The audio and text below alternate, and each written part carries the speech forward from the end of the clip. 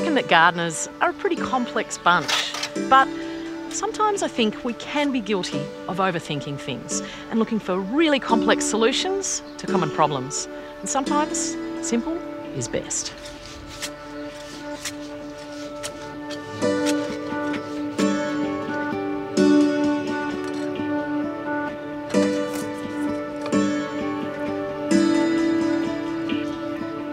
Of course, it is a fantastic time to plant brassicas. The milder weather, well, it means they establish really, really well before the cold weather hits, which is when you can start eating them. But that mild weather is also perfect for their worst enemy, the cabbage white butterfly. Now, you can spray for the pest, you can pick them off with your fingers, and you can also plant trap crops to try and deter them. But I've got an even simpler solution. It does start at planting. You need to check for eggs as you put them in the ground. Just have a look, you can see some damage there. I'll just rub it with my finger.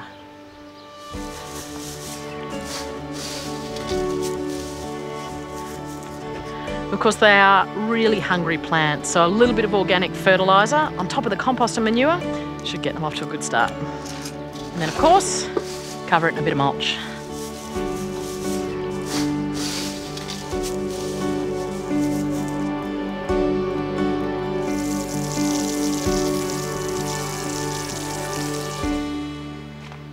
Now they're planted, it's time to protect them. G'day, Squid. Can I have that? Come on, hop up. Hop up. Good girl.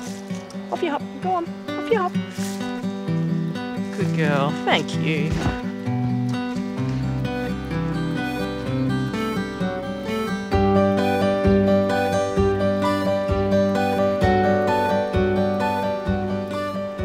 To protect the new plants, I'm just making a simple structure. Some steel pegs banged in the ground, with some hoops of old irrigation pipe.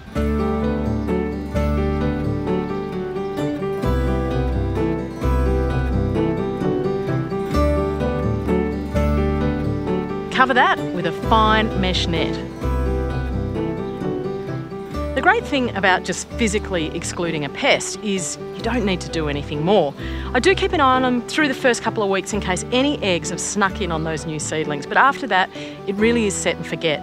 And of course, with any net, you keep it nice and taut and a fine mesh that no one can get caught in. It's the simplest and best solution I've found.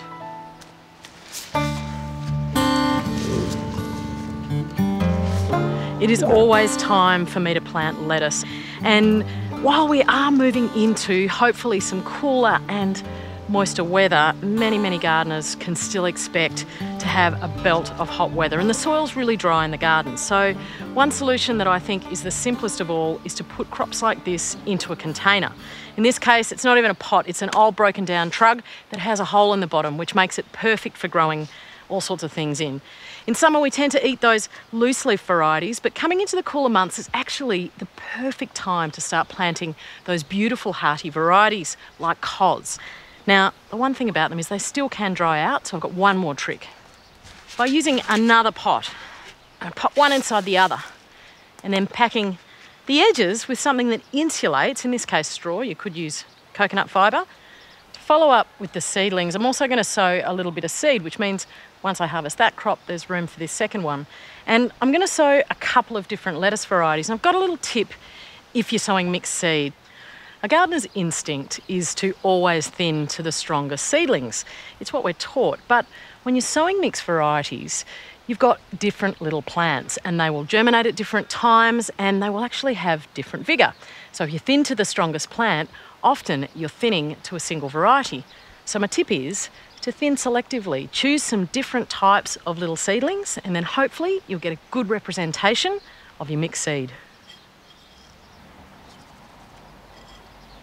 Now, one of the very best things about being a gardener is there is always more to do. There's more plants to learn, there's more techniques to master, and of course there's problems to solve. But really, sometimes I think the best solution is the simplest.